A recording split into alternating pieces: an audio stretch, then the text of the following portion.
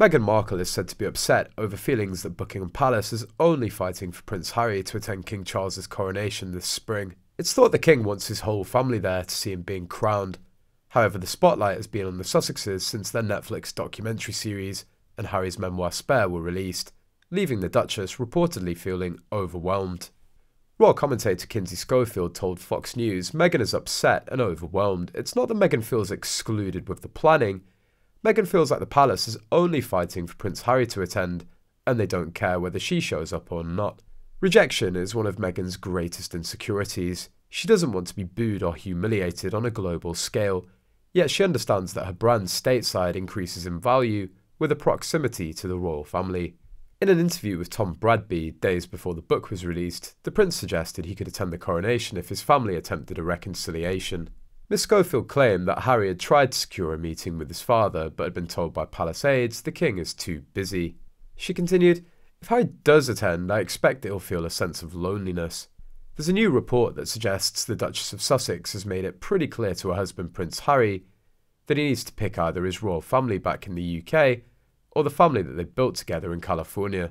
That's because she apparently doesn't think it's a very good idea for Harry to travel to the UK to attend King Charles's coronation. Rumour has it that Harry and Meghan had a big fight over this. According to the National Enquirer, Harry is mulling over whether or not to hop on a plane and help his father celebrate what will most likely be the most important day of his reign. But if there's one person who thinks it's a bad idea for him to go, it's wife Meghan Markle. Not only that, but she's also been left insulted after it was suggested by some royal staff members that only Harry gets to go and not her. One source put it this way: apparently this proposal is insulting and typically manipulative, since it's forcing Harry to choose between his current family and attending the coronation, while also adding they were planning to have a party for Archie with some of his friends and their parents, and Meghan wants Harry there to help. How would it look if he bailed on his own son's birthday? Besides, an insider insisted Prince Harry and Meghan Markle still don't have any insight as to whether they'll attend the coronation or not.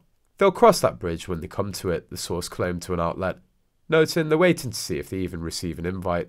One source stated it'll be a complicated decision for the pair since if they don't attend they'll be accused of snubbing the monarchy, but if they do come out for the UK-based event, they risk being booed or labelled as hypocrites.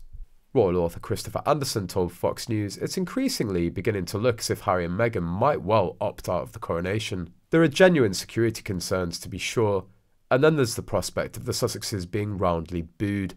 Harry and Meghan are still licking their wounds over having been sidelined during the Queen's funeral in September. It's highly doubtful they'd be willing to face the prospect of that sort of public humiliation again, particularly on their son's birthday.